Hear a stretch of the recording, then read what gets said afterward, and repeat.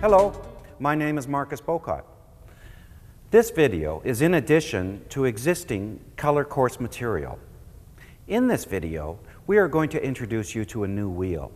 This new wheel is called the CMY wheel. CMY stands for cyan, magenta, and yellow. This wheel is used by painters, it's used by graphic designers, textile artists. If you plan on studying in one of these fields, or if you plan on working in one of these fields, you'll want to know all about this wheel. It has become increasingly popular since this series was first made. The color wheel on which this course is based has been used to make great paintings. Artists such as Monet and Renoir, Matisse, all use this wheel. The invention in the early 1800s of heat-treated mineral pigments created a color revolution.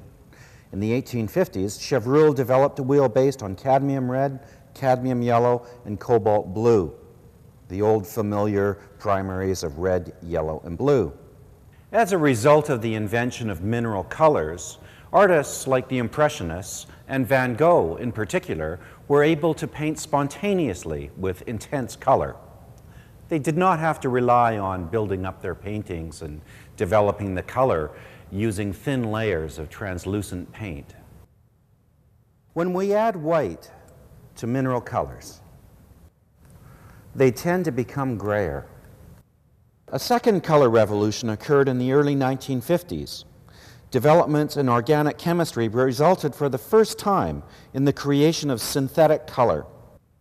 When we add white to synthetic colors, they tend to become even more intense.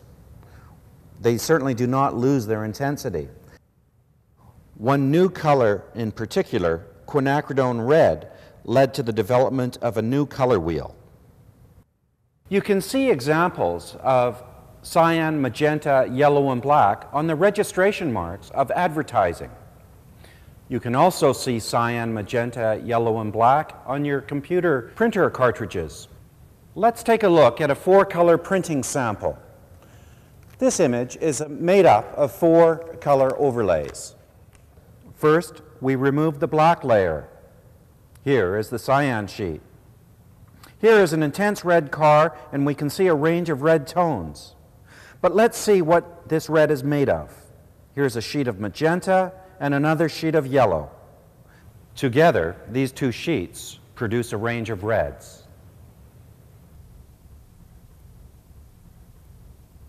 When we compare the cyan, magenta, and yellow wheel with the red, yellow, and blue wheel, we can see that this color, magenta, is missing from the red, yellow, and blue wheel.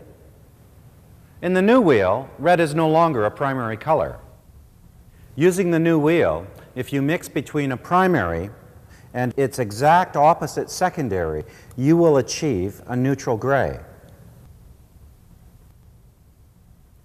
With the old system, you'll get muted, desaturated colors, but you will not get grays. Another example of the modern system's accuracy is that it dovetails perfectly with additive color. Cyan, magenta, and yellow, the subtractive primaries, become the secondaries when we are working with light. The primaries of light, red, green, and blue-violet, are termed RGB. This magenta light is made by overlapping red light with blue-violet light. This cyan is formed by the overlap of green and blue-violet lights. Yellow is produced by red and green light. Together, these three primaries add up to give white light. The neat dovetailing of the RGB additive and the CMY subtractive systems prove that the CMY wheel is accurate and useful. The cyan, magenta, and yellow wheel will help you deal with the new, intense modern pigments and expand on the concepts you've learned in this course. You can work with complementaries, warm-cold color contrast, light-dark color contrast, discords, and chromatic grays. I will now briefly run through some examples of how the CMY wheel works in relation to these different units. Refer to the wheel and the color examples as you work through these different sections. Also, refer to the wheel as you watch this DVD for reference.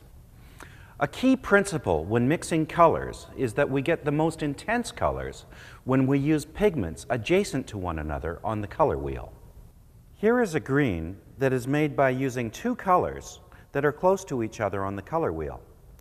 This green, phthalo green, mixed with lemon yellow. In contrast, this green, a more desaturated green, has been mixed by using colors farther apart on the color wheel. We have an ultramarine blue mixed with cadmium yellow pale. We can see that the adjacent pigments give a much more intense green than the two pigments that are farther apart. These colors which are farther apart give a much muddier and grayed down version. In Unit 1, you can experiment by making a wide range of warmer and cooler colors by mixing in adjacent pigments. You can also experiment with adding other colors in order to make diminished pigments. Here, we see a harmonic range around sections of the CMY wheel. And here, we see a group of red and magenta variations suitable for Unit 1. In contrast, these colors are made with pigments that are farther apart on the color wheel. They are more desaturated. Here are two examples of how a range of analogous colors can be used in painting. In this painting by James Linfield, we primarily see a harmonic range of warm and cool greens. In this other painting, I used a range of magentas and reds. Now let's take a look at complementary pairs. Complementary pairs occur at the end of Unit 1 and in Unit 2. You can proceed by placing a pencil on a color wheel and mixing the colors that the pencil points to at both ends. This will give you the major complementary pairs of green in relation to rose madder quinacridone red, orange red in relation to phthalo blue, and mid yellow in relation to blue violet. Make sure your darker colors have a good deal of white added into them in order to get maximum intensity and complementary contrast. The colors in these pairs have a complementary relationship to one another. That is, they increase each other's saturation when placed near one another. We can increase the power of these effects by using even more temperature contrast. We can make the magenta cooler by adding in its neighbor, violet. We can make the green warmer by adding in its neighbor, yellow. In order to make a warm magenta, add cadmium red to rose madder quinacridone red. Don't forget to add white. The corresponding complement will be phthalo green. Again, do not forget to add white. This painting, titled Comes a Time, is based on complementary pairs using the CMY wheel. We can adjust colors warmer and cooler by adding in neighboring colors. We can achieve an intense and subtle range of complementary pairs using the CMY wheel.